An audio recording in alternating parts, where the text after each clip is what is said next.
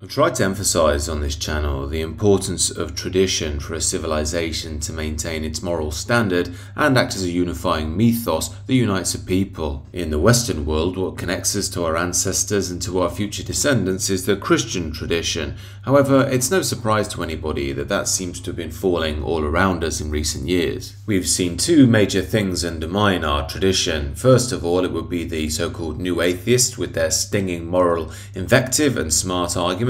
And the next thing would be the breakdown of meaning itself. Things like God, nation don't matter so much to modern people. There's lots of things out in the world to get lost in: temptation, self-centeredness, and so on and so on. So it seemed for a while that we might not need the church anymore and all these ancient ideas of tradition and balance and moral virtue. However, every time we move away from it, the world does tend to get a bit weirder. Wokeness is the obvious example here. However, you'd think in the face of this, the church would be making a soaring comeback. But in reality, it's actually not. Online, yes, many people are starting to recognize how we've lost something essential in our culture.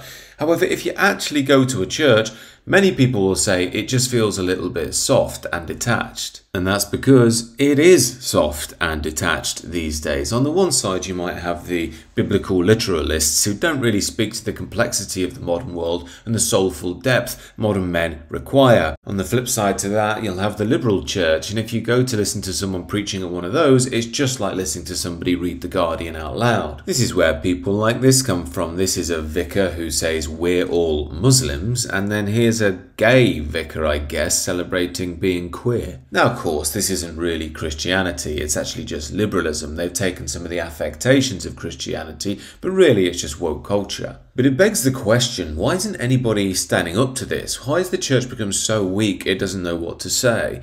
Well, I think there's a very simple answer to that, and that's because we've lost faith, not just in the church and Christianity, but masculinity itself. What I mean is, the Anglican Church especially is so eager to chase the world today and impress the BBC and The Guardian. And the mainstream culture does not like masculinity right now. The only time you hear them speak about masculinity is when it's led with the prefix toxic. And what this means is that the church is frightened to express its patriarchal heart. Love in the Christian tradition is something like an understanding between wisdom and justice, and on the flip side, compassion and empathy. Yet the modern world tends to like only the latter of these things, the softness, the compassion, the feminine qualities. However, when it comes to traditional masculine qualities like borders and discipline and duty, these things are seen as toxic and from a bygone era. Yet to be a healthy person in a healthy society, you need both of these poles to make you whole. Yet because traditional masculine qualities have been pathologized in the mainstream, what we're seeing is a society that doesn't see any positives in order and boundaries. Now, I can understand there has been a toxic side to that in the past, but that doesn't mean it's toxic by nature. And what we're seeing right now in the Western world is many people have gleefully left that sense of discipline and devotion to something greater themselves into a world of self-centeredness and quote-unquote freedom. But eventually, people get tired of drinking all the alcohol they can, of having all the hookups they can possibly manage, and yearn for something deeper that offers balance in their lives. This is especially important for young men, and this is where the church has really failed. If a civilization doesn't focus on the formation of its young men, they never truly grow up and henceforth can't carry the tradition forward that their ancestors gave to them to pass it on to their descendants. If we take a look at the traditional biblical order of the family here, you'll see what I mean.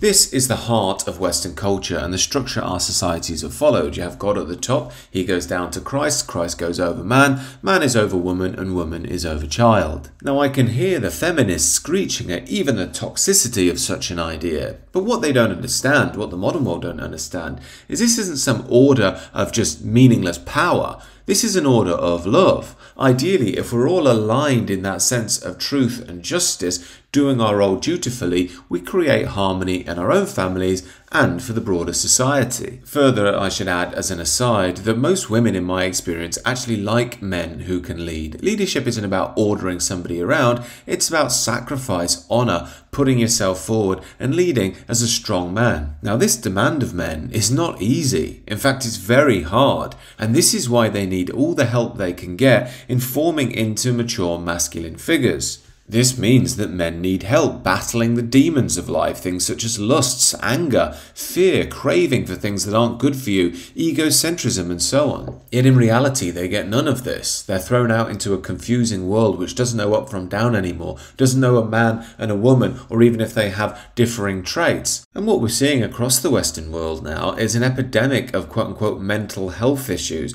No wonder these young men and young women are just confused as to who they are. And the biggest issue of all is there's a great gaping hole of meaning. Nation isn't supposed to mean anything anymore. Your people isn't supposed to mean anything anymore.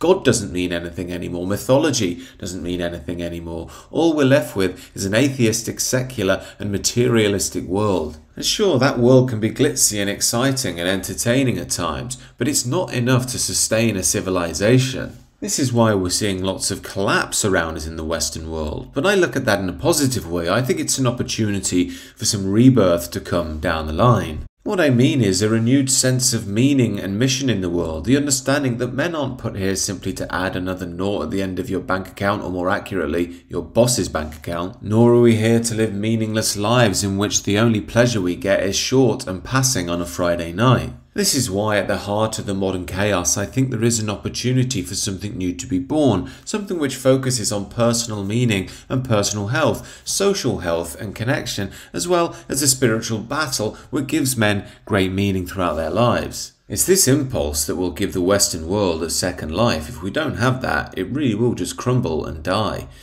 These are just my thoughts, however. Do let me know what you think down below, and do consider subscribing to the channel.